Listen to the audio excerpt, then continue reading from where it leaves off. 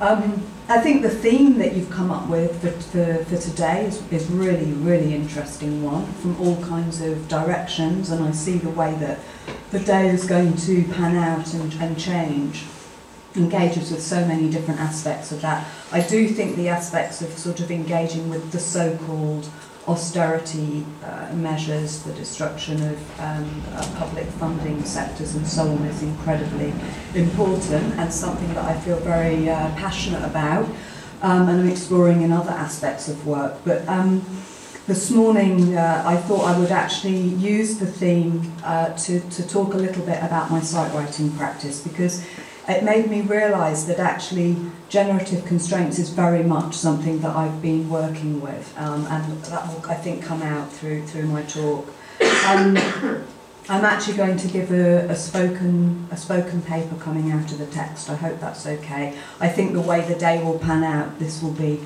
probably the most formal and normative of all the presentations here, so apologise in advance for that. So, I think really what I want to think about is how, in the site writing practice that I've been working on, how the physical object of criticism might set the terms of constraint for formally and conceptually for different forms of writing to be generated. Site writing is a term which is sort of my way of what I've been thinking of as practicing the situatedness of criticism and a way of attempting to interpret the object, whatever the object might be, and I'll come back to that. And to try and perform this interpretation for and to another through the act of remaking an artefact in words. Such a project involves engaging quite strongly with the terms of criticism, specifically terms such as judgment, discrimination, and critical distance from a spatial perspective. One where space might be material and architectural rather than solely metaphorical. And I'm interested in how criticism as a practice can investigate with the spatial and often changing positions we occupy as critics, materially, conceptually, emotionally, and ideologically. When the art critic Hal Foster discusses the need to rethink critical distance, he points to the different distances produced by the optical and the tactile, but warns of the dangers of what he calls both disidentification and over-identification with the object of study. Foster rejects those who lament the end of true criticality, as well as those who see critical distance as a form of what he calls instrumental mastery in disguise. However, despite advocating the need to think through questions of critical distance, Foster still proposes that the critic's role is to judge and make decisions without fully examining how these modes of operation might be spatially conditioned. Also drawing attention to critical distance, but in response this time to literary works, Isabel Armstrong has closely examined the differences between what she calls close and distant reading. Armstrong distinguishes between a criticism of affect and one of analysis, but rejects the tendency to use a binary model to divide feeling and thought. Instead, she calls for affect to be included within rational analysis and writes, "The task of a new definition of close reading is to rethink the power of affect, feeling and emotion in a cognitive space. The power of affect needs to be included within a definition of thought and knowledge rather than theorised as outside them, excluded from the rational." Using again highly spatialised language, Armstrong argues that it's the feeling-thought binary which itself installs a form of critique, where the subject is located in a position of power over the text, as other, producing a form of distant rather than close reading. She states that this form of reading rests upon an account of a text as outside, something external which has to be grasped or warded off. By trying to reposition the artwork as a site, it's my intention to investigate the spatiality of a critic's relation to a work by trying to adopt and adapt Howard Cagle's notion of strategic critique, where a position of judgment is advanced through the process of criticising itself, as well as paralleling Gavin Butt's important work and his call for the recognition of an immanent rather than a transcendent mode of contemporary criticality, which is apprehended within, so he says, and instanced as the performative act of critical engagement itself. Critics from performance and feminist studies, I'm sure many in the room are very familiar with this, coming from the areas that you do, have also expressed an interest in the performative qualities of criticism. So I think probably coming out of people who have been working within live art, theatre, performance, this would be incredibly familiar. For me, coming from architecture through into art criticism, this was actually quite a revelation for me, the idea of performance writing, as some people know very well in the audience today. So Amelia Jones and Andrew Stevenson, for example, take issue with the tradition that the interpreter must be neutral or disinterested in the objects which he or she judges. They posit instead that the processes of viewing, interpreting, involve what they call entanglement in an intersubjective space of desire, projection and identification.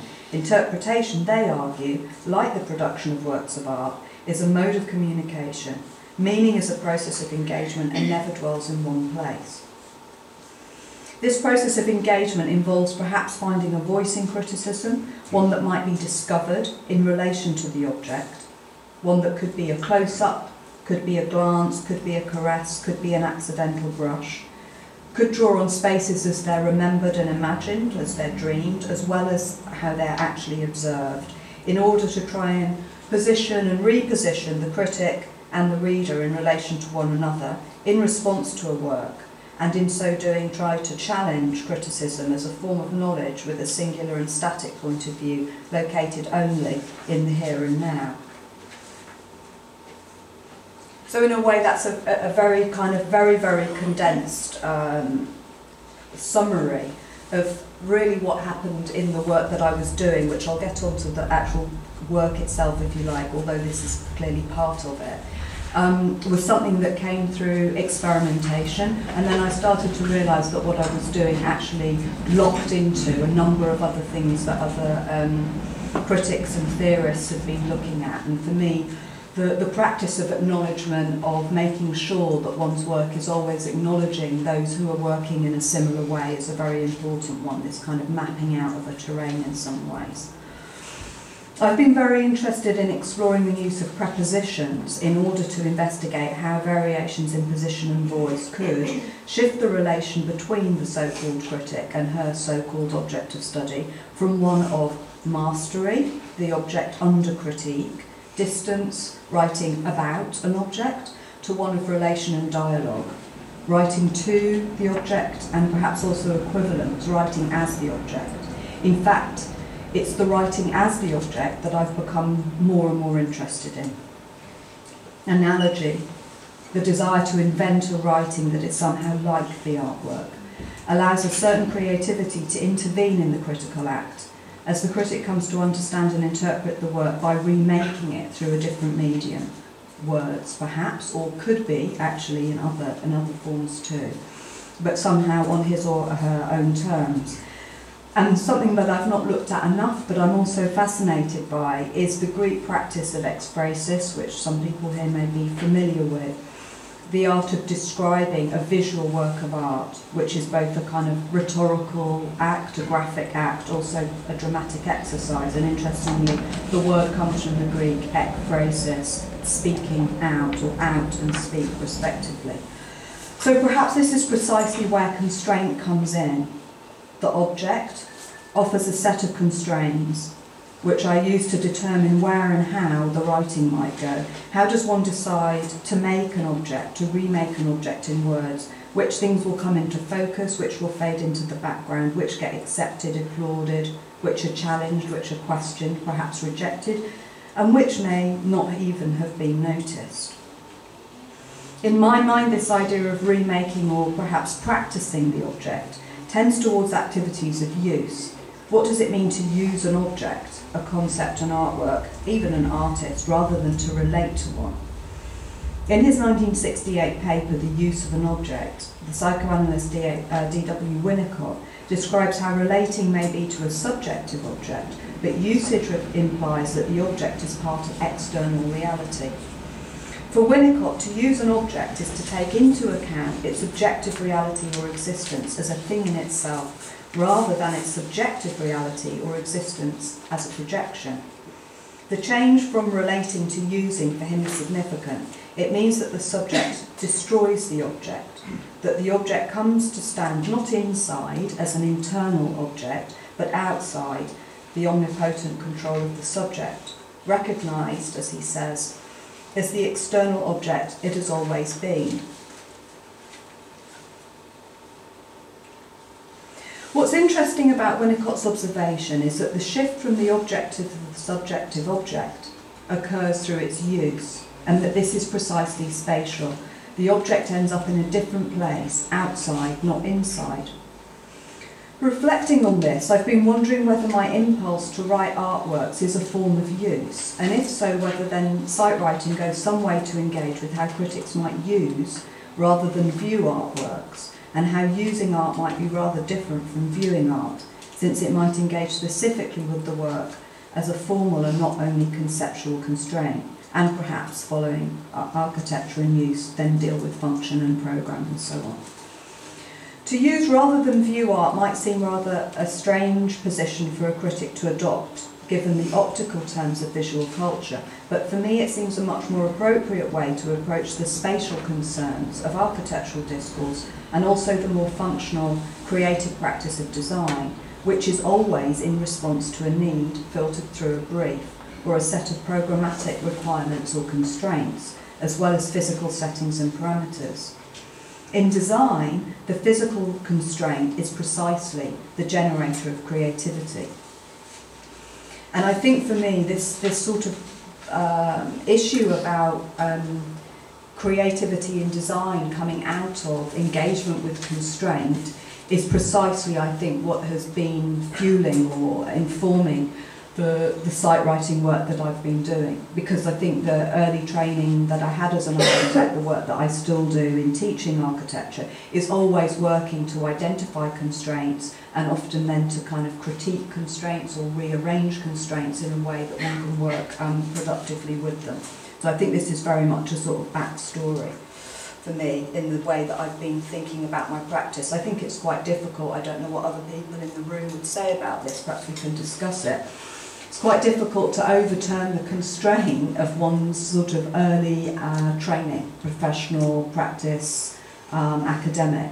And I think that can be, for me, it's been incredibly productive. As architecture has a very strong professional training that can be very comforting, but it can also be very alienating. And there's a lot of people who come back to architecture after many years in professional practice to do our PhD programme.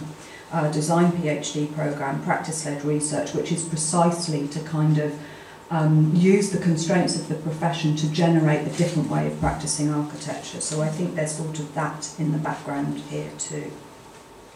So I'm just going to present a couple of pieces of sight writing. We'll see how we go on time. I don't want to overrun, which is always the danger. What time do we want to finish this session? We started about 20 minutes late, yeah. So we should, I think, give you your time and end here at 10:45. Okay, that's perfect. Yeah, well, that's fine. Okay, great, thank you. So, I'd like to turn then and present a small extract from a piece, a longer essay called "To Miss the Desert," that was written in relation to Nathan Coley's artwork called Black Tent from 2003, which was curated by Gavin Wade. For a programme called Art and Sacred Spaces. Around the edge, the bathroom has a floor of polished marble, black interwoven with white veins. Perched on the toilet with her feet dangling off the ground, she traces the white lines with her gaze. She keeps alert for cockroaches. At any time one might crawl through the cracks around the edge of the room and into the blackness. 14 floor finishes, location G6, lay new flooring, 300mm by 300mm, terracotta, unglazed tiles with sandstone colour grout, 10mm wide joints. All tiles to be laid out from centre line, finished floor level to match G5. All the floors are marble, smooth and cool, laid out in careful grids, except for the big golden rug next to the sofa. She likes to follow its intricate patterns with her feet like paths around a secret garden. But if you dance around the edge of the squares, you mustn't be silly enough to fall in. Who knows what could lie in wait for you in an enchanted garden? Along the edge of her garden are a number of small rooms. These are home to Ghulam and Kareem. Ghulam is tall and fair-skinned, with light hair, green eyes. Kareem is shorter, darker hair, skin and eyes. They fought each other in the past, and they'll fight again when the Soviets come to Kabul, and then again when her own people search the Hindu Kush to wipe out all evil.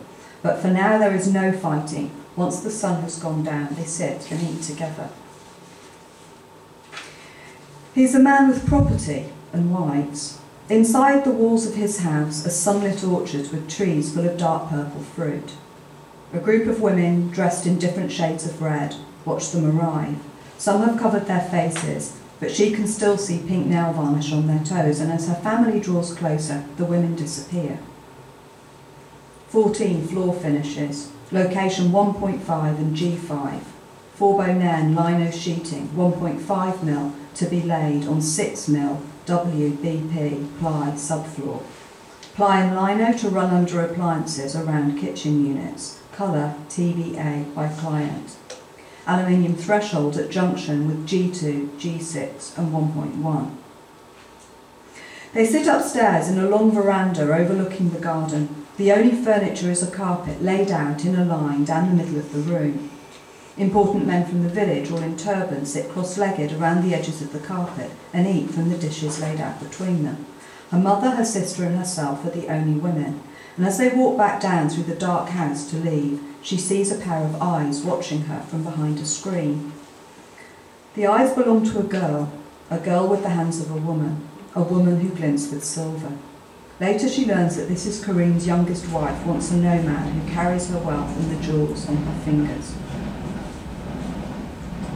So that's an extract out of a much longer piece, but I just read it to give you a kind of flavour of the work, and I just want to say something now about perhaps how it operates around the idea of generative constraint.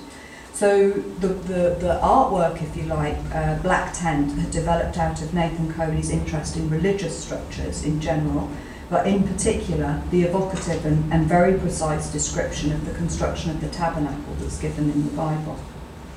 And the curator Gavin Wade had read a piece of my writing where I asked whether it was possible to write architecture rather than write about architecture. And so he asked me to write a tabernacle. That was the constraint. Luckily, I felt that the text in the Bible was already a writing of the tabernacle, so that was a bit of generative moves on my part. And actually I do actually think that's the case. If any of you, I'm not a religious person, but I do happen to know that part of the Bible, and it's the most amazing piece of writing and description of architecture. And so I decided instead to set myself the constraint of writing Black Tent, and to ask myself, really for the first time I think in this piece, how could the architecture of the artwork operate as some kind of constraint for writing? And this, I'm not, retrospectively it's very good to have these two terms, generative constraint, to work with, but this isn't a kind of overwriting of something else I was doing before. This actually was what I was trying to do, use the material and the conceptual aspects of the project as some kind of constraint. So Black Tent consists of a flexible structure, as you can see, a number of steel-framed panels with black fabric screens stretched across them. Small coloured squares and transparent windows are crisscrossed with stitching and inserted into the screens. And the project Black Tent moved to a number of different sites in the town of Portsmouth, including 2 different sites in the cathedral. I think the others were a park, a school and a shopping centre, and it was reconfigured each time in a different location. So actually the piece of writing that I wrote sort of followed those 5 different configurations. The essay tried to echo aspects of Black Tent, so the differing configuration of the panels depending on their situation, but also the different spatial conditions involved, such as around the edge, and then some of the others are in the centre, down the middle. I can't remember all of them now, but they're to do with different spatial conditions. So my essay, like Coley's work, explores the nature of boundary conditions, which are both can be specific and generic, political and personal, material, psychic, religious.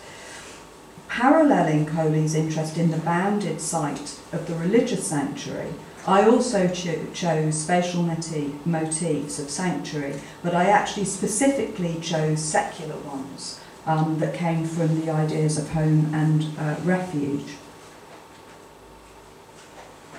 The narrative is spatial, like the squares. It has sort of two sides, but of course what I came to realise later was actually the square has sort of four sides, but it's actually two faces. I think faces might be a better way to the way that this is constructed.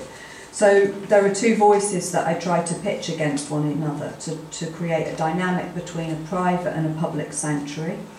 One remembers a childhood spent in various nomadic cultures and countries in the Middle East, and the other adopts a more professional tone to describe various sanctuaries at different scales and stages of the design process.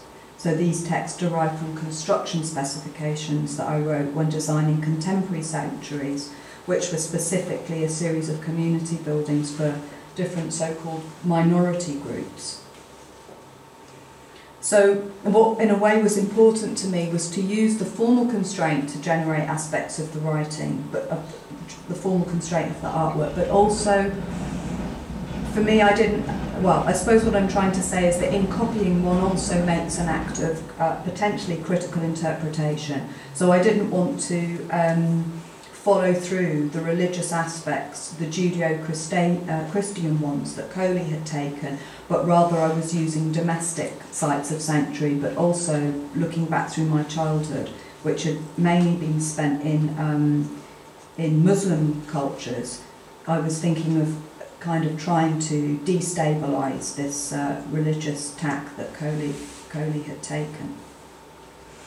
Now, moving on from that, so sort of now moving away from responding directly to an artwork using the constraints that it might have produced, I decided to, which I often do, remake a piece of writing in relation to another physical site this time. So I transformed the essay called To Miss the Desert into another piece of work called An Embellishment Perda when it moved to a new site. So rather a long time ago now, in 2006, I was involved in a research group called Spatial Imagination in Design, and one of the other collaborators is here, which is really nice, I'm surprised. And we worked for a year on a number of workshops and finally on an exhibition and a catalogue and a website at the Domobal Gallery in London. And the work that I produced, I'm not going to talk about the whole show, there were some amazing pieces, including fantastic work by Bridget McClear, who's here today, and some other really wonderful works, but I just want to focus for the time that I have on the piece that I made, which was called An Embellishment Perda. So it was a two-part installation. Don't worry about being able to read the text there, that's not a problem at the moment. So what I did was I selected extracts from the longer essay To Miss the Desert, 12 extracts from it, in response to the window in the gallery, which was a grid 3 by 4. And these were laid out, these small narrative extracts, which mainly dealt with different inside-outside conditions of some sort in the catalogue that went with the show. And then in the window of the gallery itself, I wrote in black eyeliner, black coal, the word Perda, which some of you, I imagine all of you know what that means. It means in Persian, it means curtain, and it describes the cultural practice of separating and hiding women through clothing, but also through architecture. So veils, screens, walls, from the public male gaze. Now, for me, the reason that I chose the window to work on in the gallery was because I was so interested in different kinds of threshold conditions, windows and doors and so on. And this picture of me age 2 in Darfur in Sudan, standing at the threshold of the house we lived in, was a sort of starting point, a constraint, if you like, an emotional constraint. But also this image that I found in a sort of family photo book of a window staring back at the house that we lived in when we were living in Kabul, in Afghanistan in the 70s. My dad's a hydrogeologist, a sort of water engineer, so we were there in the mid-70s, early 70s. And I thought it was really interesting. I didn't even realise that we had a picture of the house that we lived in, but being viewed from outside back into the house, but against this very strong configuration of the frame of the window. But also, in the piece that I read out, you heard the reference to rugs, and I've always been very interested in the patterns of rugs as sort of meditative devices, but also the way that they're often representations of gardens or architecture, whether kind of earthly or forms of sort of paradise garden.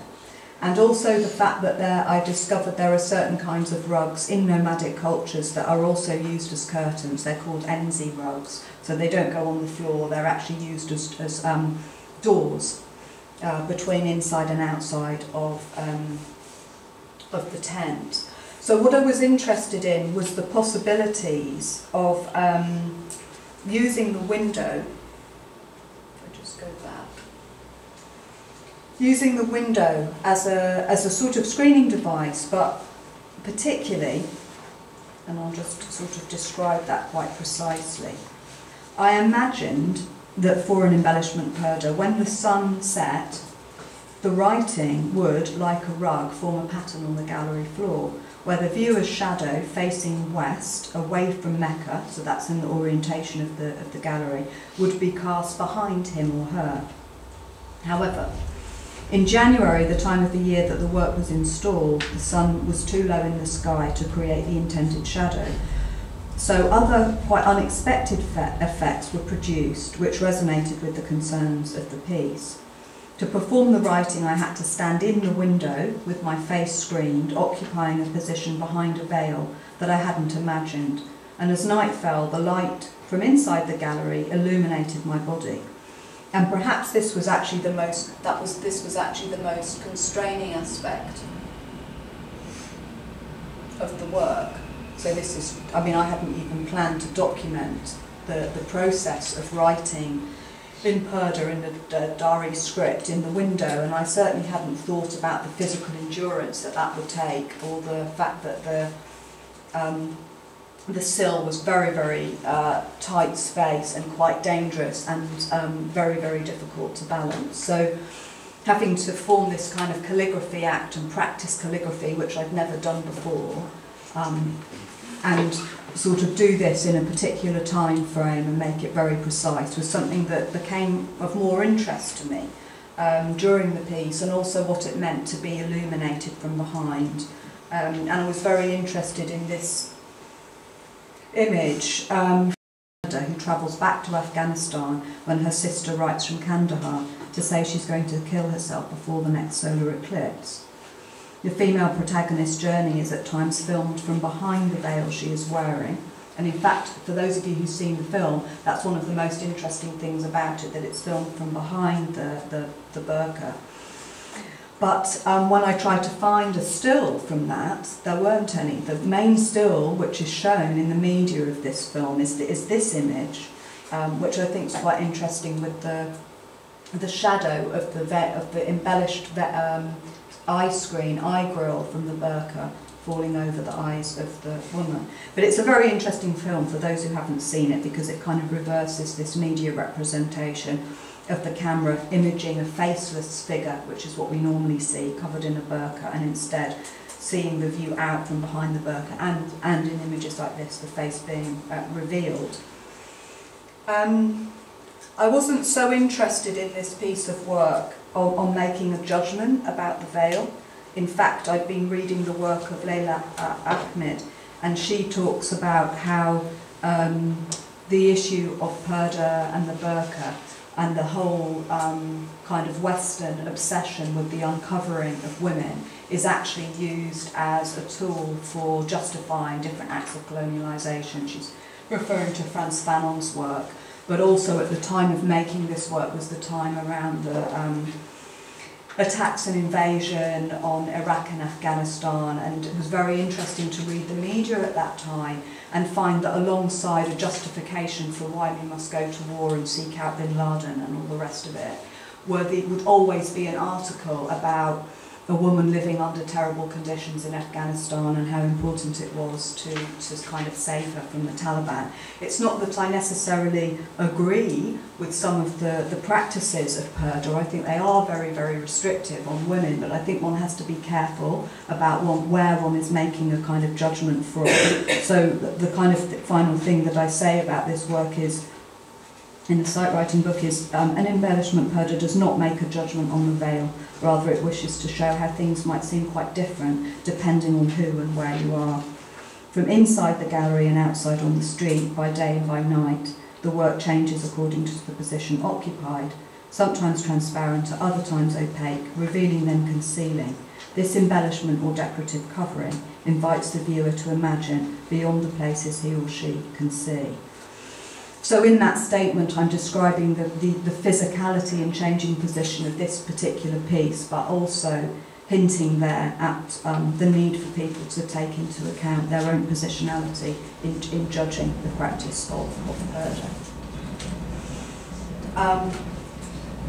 This work will probably go on into something else. I don't quite know exactly how it will manifest itself. The project that I did want to do with it, but in the end it all ran out of time, was to remake this piece of work in a hotel window opposite the American embassy, because I thought it would actually be kind of more positioned. I think the site of the gallery here was very, very helpful for me as someone who had not made a sort of text-based installation before. You know, it gave me scope, as a space like this would do, to experiment, which is fantastic, and work out that I did need to actually check where the sun was coming from if I was going to make a work about shadow.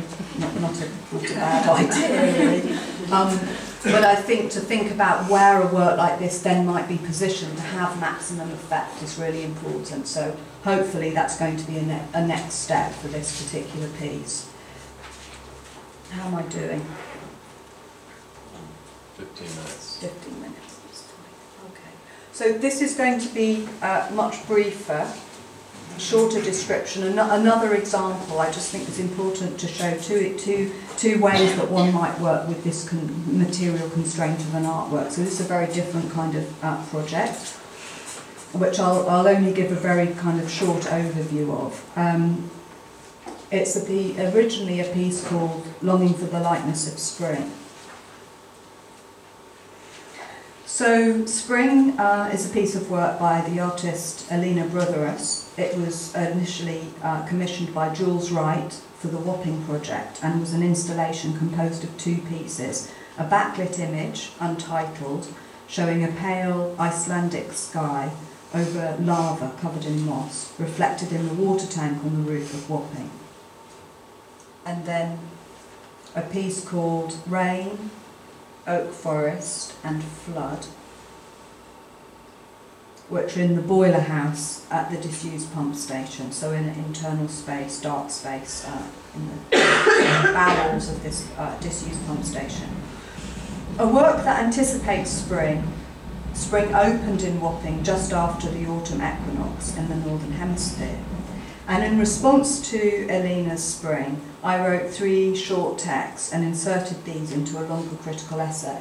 I'm not going to read the whole essay, I'm just going to read the short pieces that I inserted into it, because it was probably, I think, the first time that I was using autobiography as a way of kind of intersecting with criticism. So this is a work that started prior to the one that I've just described. I tend to always have 3 or 4 projects on the go that keep getting remade and reconfigured, and these are 2 of them. So Moss Green, it's a beautiful house, a 1-storey building with a square plan, Born at the birth of modernism in the aftermath of the First World War, it embodies the values of early English modernism, of the arts and crafts movement, truth to materials and honest craftsmanship. From the road it looks a little unloved, in need of some care and attention. Up close it is clearly derelict, almost in ruins. We enter a room with windows at each end. Curtains are falling away from the runners. The fabric has been soaked overnight and is drying in the spring afternoon sunshine. On the windowsill and spilling over onto the floor are piles of old magazines. The pages are stuck together and disintegrate if you pull them apart. There are some photographs of buildings. One is particularly damp. The corners are soft. The surface is wrinkled. It shows a tower block just completed, empty and pristine, a moss green utopia, the modernist screen dispersing as it soaks up spring rain. White linen. I dreamt of the house last night, my mother's house in Cwmgor, South Wales, a place where it always rained in the holidays, that as a girl I resented, but now, as it's being taken away from me, I already begin to miss. I was in the dining room. The rest of the house was empty except this one room. The furniture was far too big and covered in linen. The air was thick and still, silent. With the curtains drawn it was very dark, but the linen glowed white. I went towards the mantelpiece to take a look at myself in the mirror, and I saw for the first time in the reflection that the room was full of plants, so alive I could smell moisture still on their leaves. Bittersweet. In Palafrugell, a small town north of Barcelona on the Costa Brava, is a derelict cork factory with a clock tower in front. The clock tower is a handsome structure, elegant and robust, but the clock on top has stopped. The floor is covered in dust and pieces of furniture, lampstands, chairs, old printing machinery. There are words everywhere, scattered all over the floor. Burnt orange, turquoise, black and white, bittersweet. We stay in the factory a long time. We don't speak, just walk and look. And later, once we've left the building, he brings something to show me. It's a white sign with carefully painted black letters, bittersweet. I reach into my bag and pull out a clear perspex rod. Along one side of it, letters printed onto the cardboard are embedded. From the top it's out of focus, but from the side you can read it. Bittersweet. So what I was trying to do with the three texts was make these spatial and visual associations with Brotherus's work. Obviously, most obviously, her structure of the triptych, but also the textures of lava and moss, and the colour palette, perhaps, of monochrome and pastel. So that's a very kind of formal correspondence coming out of the kind of constraint of the forms and materials that she uses. But there are also interests for me in temporal correspondence. So Moss Green describes a derelict house in the green belt, where in spring, in early March, we found photographs of a brave new world of modernist high-rise housing. So a sort of beginning being found in an ending somehow. Just after the autumn equinox, just after her death, I dreamt of the home of my Welsh great-aunt. White linen recalls this dream, and again there's the plants in the dream, these kind of fresh spring-like plants in this room, which is very much like a kind of morgue or scene of death in some way. And then Bittersweet remembers another visit, this time another spring visit, to an abandoned pork factory in Catalonia, where we found the names of colours scattered all over the floor. So I was very interested here in juxtaposing these two different flows of time. One is the resurgence of spring and the decay of autumn, so these two working against one another, but also my own fascination with the backwards gaze of nostalgia in relation to Brotherus's interest, which is more in anticipation as a longing that moves forward rather than backwards. And in both, I won't go on and describe them here because I wanted to end with a different kind of piece, but these have all ended up in forming kind of new projects. A whole project more recently that I've done called Coming to Welsh, about going back to Wales, and with a project with covering things with white linen. And then in this house, Moss Green, with the photos that were found of the 1950s new public housing built under the LCC. that's become a whole new project, which is about the current demolition of the public realm and the way that social housing, some of you who may be following some of this in the press, in some of the very key regeneration schemes, Haygate most strongly in South London, but in many other parts of London, the removal of social housing and its replacement with so-called affordable housing. So it's a theme that I think is very current for many people. What's happened to the so-called modernist dream, or what's happened to the welfare state? There are lots of very, very interesting debates around that, because of course the welfare state was set up by a Liberal government and after the war kind of managed, if you like, by a Tory one. So what we think of as welfare seems incredibly benign to the current condition, but actually it wasn't particularly revolutionary in its starting point, but it did allow for a kind of generosity of spirit that we certainly don't see now. So that's become a whole new project, and tracing a whole route of architectural design and social housing back to the Russian avant-garde. Very following some similar tacks to Owen Hatherley's work, actually, but with a different, much more poetic rather than directly political narrative. But I'm just going to end with a very recent piece. In fact, I was just saying to Nick, I'm not quite sure what the title should be. Anyway, this is the working title for today. For Anne Talentire, from In With 2013. Gridlock. Why? A window, a balcony. A window, a window, a window, a window, a balcony, a window, a wind. A window, a balcony, a window, a window, a window, a window, a balcony, a window, a win. A window, a balcony, a window, a window, a window, a window, a balcony, a window. A window, a balcony, a window, a window, a window, a window, a balcony, a window. Window. Balcony. A window, a window, a window, a window, a balcony, a wind. Indo. A balcony. A window, a window, a window, a window, a balcony, a win.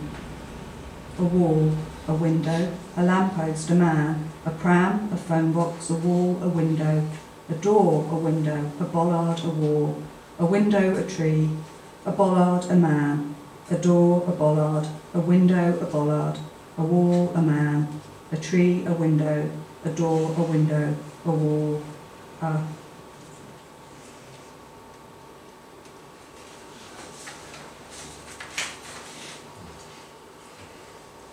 Blind spot. From the top, 2 windows, no view in, reflections in one, of the sky obliquely. Below this, 2 windows, no view in, reflections in both, of the windows opposite. Below this, 2 windows, no view in, no reflections of the sky, of the windows outside.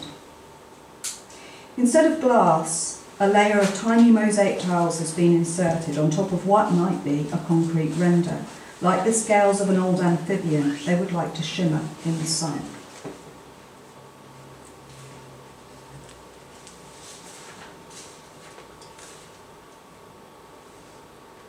About to touch. Something a little bit sexy. The surface is of brick, but as thin as a sliver of inserted into the otherwise skin. It serves as a cover for another, most orthogonal urban grid, one side of lightly concrete framed structure. Smooth glass scoops out a passage of pristine and precise. It's hard to invitation through the rotating door.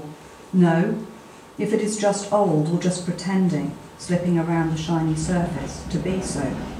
When the brick facade stops, moving against a taut's curve, it's replaced by a pane of glass, which seems pressing forward until to have been revealed by peeling back the brick skin. 2 are about to touch. Up close, it's clear that the 2 are not overlaid, but abutted.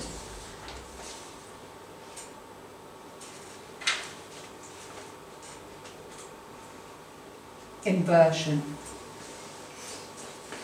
This looks the wrong way up. The 2 sides slope down towards each other. Where they meet, water gathers, lingers. Here, at length, water flows down, not up.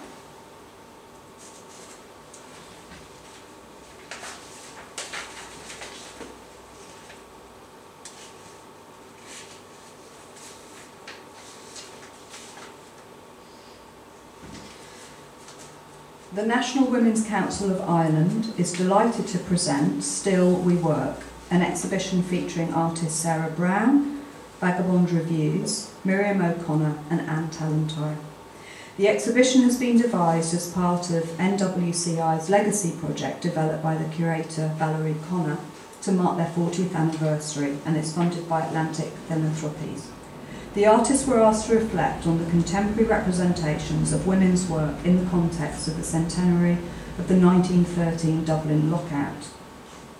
They've responded by making new works addressing women's experience of precarious contemporary working conditions and the invisibility of much of women's work. From, In and With by Anne Talentire consists of 24 etched wood panels and 24 C-type photographs in a contained box. These correspond to 24 specially commissioned 100-word texts in the exhibition by women working in architecture: Ruth Morrow, Jane Rendell, Graham Hassett, Ellen Rowley, Culture Struction and Alice Casey. They describe photographs, we are never shown, of buildings located between the NWCI offices and the site of Jacob's Biscuit Factory in 1913, where locked-out women remained on strike the longest. See www.Gallery of Photography, i.e. 2013-1002, Still We Work. In response to the 4 photographs of Dublin that Anne Talentire sent me, I wrote 4 concrete, I don't know what they are. I called them poems, but then I felt a little bit nervous knowing the context, so perhaps they're not poems, they're just 4. Gridlock, blind spot, about to touch, an inversion for Anne. For Anne's work, From, In and With 2013. I sent these to Anne with 4 instructions for typesetting. In response to the 4 constraints issued by Anne for Jane in the form of photographs, Jane generated 4 instructions for Anne for typesetting in the form of words. These words will be read out tonight at the Centre for Creative Collaboration. These words are instructions for making images out of words we are never shown. So I'll just show you how they exist in Anne's work. So that's the first one, Gridlock. And then Blind Spot. And then About to Touch, which is always tricky to know how to read, across or down. Can go either way. And then Inversion. Okay, so I'll end there. Thank you.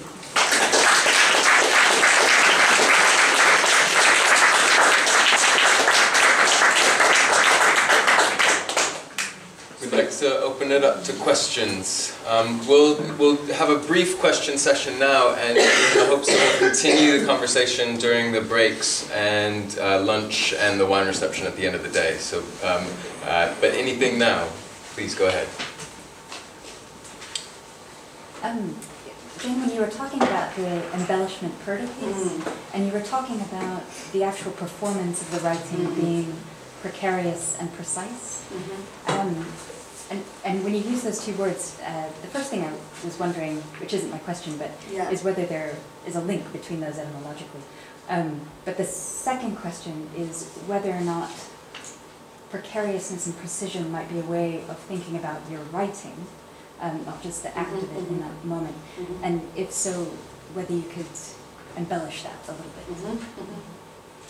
Yeah, no, I think they're great words. I hadn't thought of them together like that. It's really nice to think of them together. Yeah, precision is very important. I'll start with that one because I think precision is important. And finding a way of being precise that somehow also allows for ambiguity has become increasingly important. But also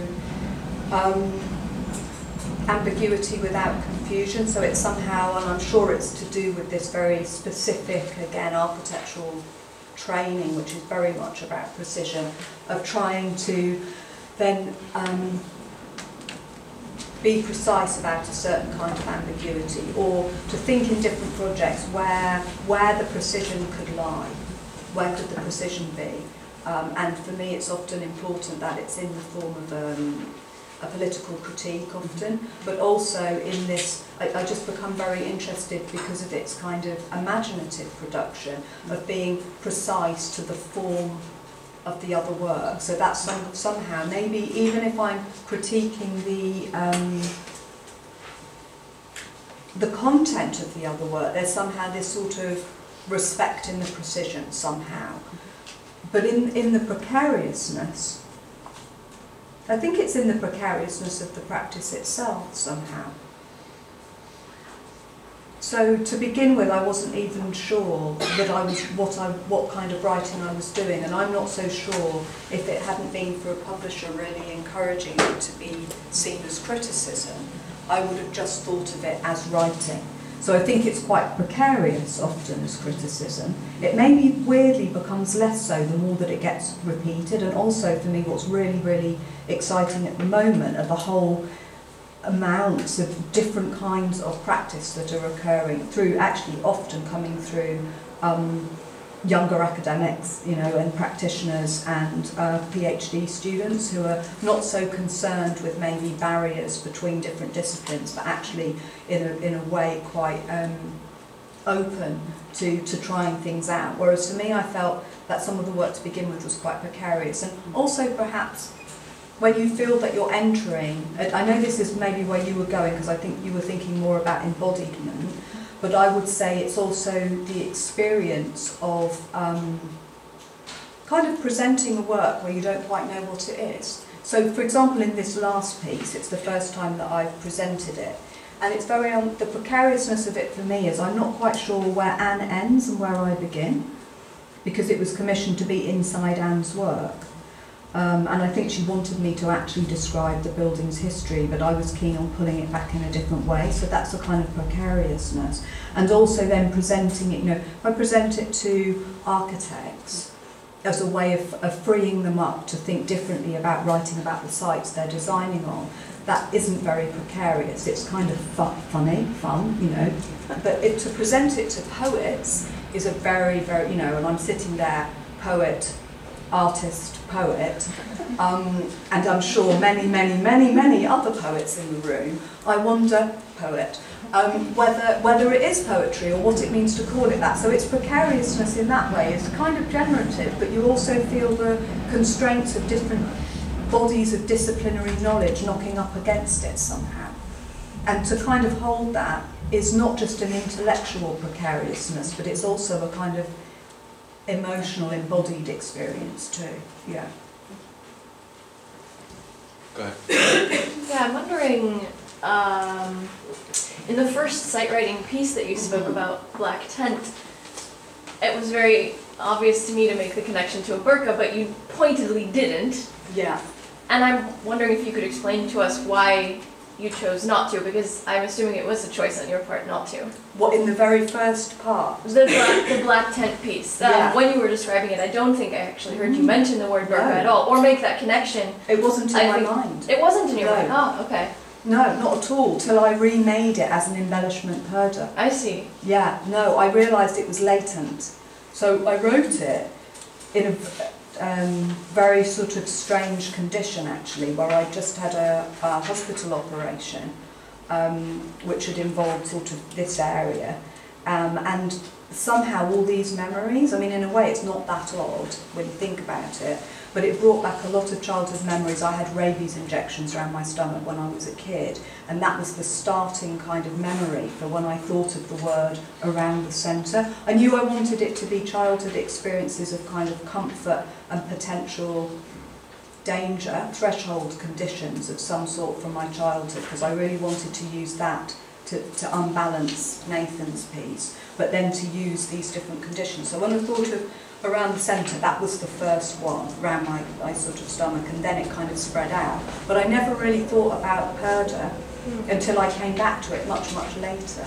And well, not much later, several years later, I thought, oh, this would be interesting to work against the window in Domobal. Then I started to think, oh, well, of course, you know, windows, coverings, screens, purdah.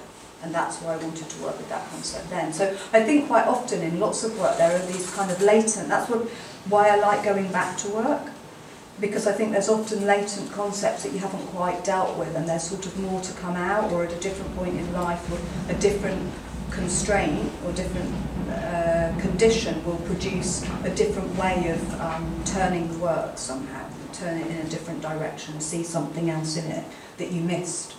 And for me, because the context at that time was I was thinking a lot about Afghanistan and Iraq and all of that, then it just seemed like that had to be what I wanted to work with.